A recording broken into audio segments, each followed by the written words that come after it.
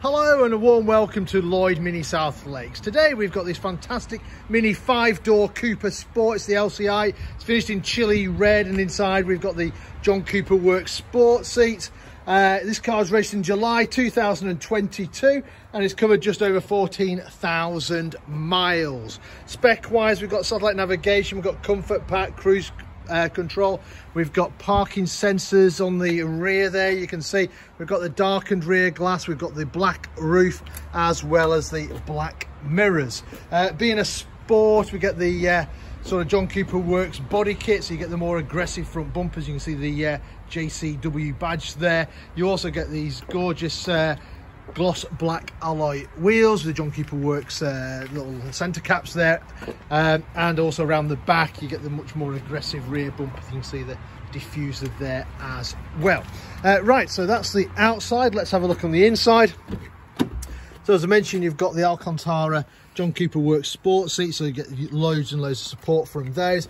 Electric windows all round, sorry, electric folding mirror, sorry, electric mirrors, electric windows, get those the right way round.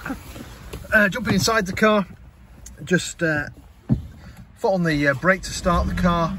You can see there 14,249 miles. Spec wise, as I mentioned, we've got the satellite navigation, so you can see there you've got the widescreen navigation. If I just zoom out, you can see we've got where we are. So we're about 10 minutes off junction 36 of the M6. Whoops, go back to the map. Just to the south of Windermere, so a beautiful part of the world. If you're ever passing, feel free to call in. Selecting reverse gear, you'll pulls up the rear parking sensors we mentioned, so you can see there the audio as well as visual. Below that we've got climate control, so the passenger and driver can have separate temperatures to save arguments. You've also got heated seats as well, 3-stage heating on those. Got your different driving modes, automatic gearbox, and then you've got your eye control, which does the screen up there. Steering wheel wise, we've got the cruise control and speed limiter on this side. On the other side, we've got all the audio controls and stuff like that. Right, let me turn that off and show you the rest of the car. So being a 5-door, obviously it's a lot easier to get back in than the 3-door, but the big difference is that you've got 3 seat belts across the back, so you can seat 5 in here as opposed to the 3-door as we just 2 rear seats.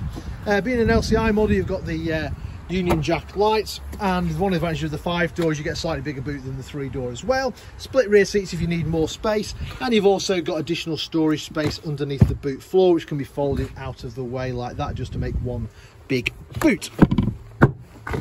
And there we have it. So this fantastic little Mini, currently for sale here at Lloyd MINI South Lakes.